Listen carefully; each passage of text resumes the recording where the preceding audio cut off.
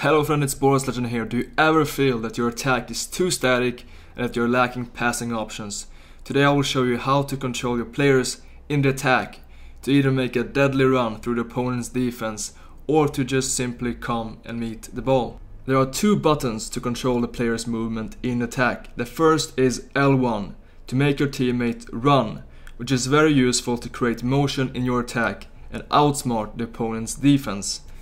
Then we have R1, which makes your teammate come and meet the ball for a pass, which is very useful to create passing options when your players are too far away from the ball. More than 50% of the FIFA players don't know about the R1 button, but don't panic, you did not live in a lie. This was first introduced in FIFA 17.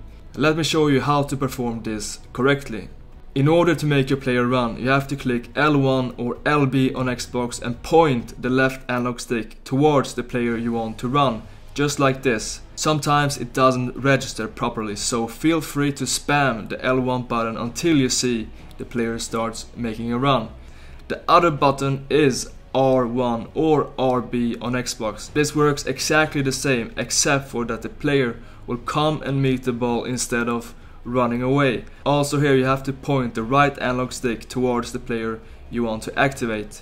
In order to activate your teammates, you have to use the clicking motion on L1 and R1. If you just hold the buttons down, the teammate will not react.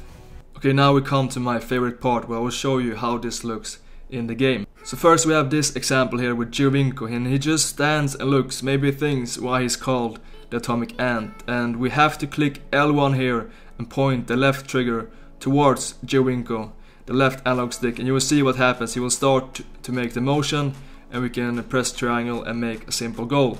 Then here we have Williams, and once again pointing the left trigger, which in this case is easy because we are already running in this direction, and then just clicking L1.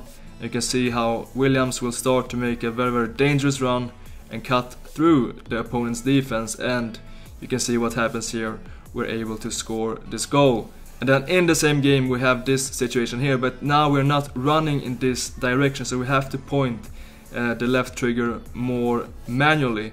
And you can see here we'll point towards Williams, click L1, and he will start to make this motion and also scoring this winning goal. And here you can see another example how I make a little turn here to activate the Toure, and then I continue in the same direction and just spamming L1 to all my players. And you will see this is so difficult to defend because I have so many players making these runs, and here I have just so many options, and I'm able to finish and score this goal.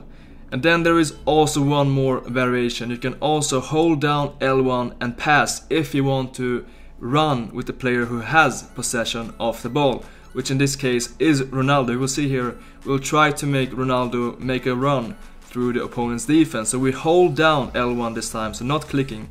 We're holding down L1 and then making the pass, and you will see how Ronaldo will continue making this run, and we can make a 1-2 pass and making a simple goal. And then once again I'm combining these two things. First I'm clicking L1 to activate my player here, and then holding down L1 plus pass to also trigger his motion. You will see I have so much motion here and it's so difficult to defend, and then a perfect timing with the triangle pass, and we score the goal. Then we're moving over to the next button, which is R1 or RB on Xbox, and you will see here we want Cavani to move towards the ball to receive the pass and turn around to make a shot. So we click R1 and point with the left trigger, and you see here how Cavani runs towards the ball, and we can turn around and make a very simple goal. And here once again Giovinco runs away from the ball, but we have the R1 button, so we're aiming towards Giovinco here, and you will see how he will turn around and we will with perfect timing make the R1 pass, the driven pass, and you will see here how efficient this is. And then we come to my favorite example, which is cutting in from the wing and trying to find the pass into the middle. And you see here the player is running away from the ball, and we want to find the pass into this area here. So we're clicking R1 and pointing the left trigger towards this player, and you will see what happens now, because he will stop making this run and finding the perfect spot here for the pass into the middle, and the rest is history.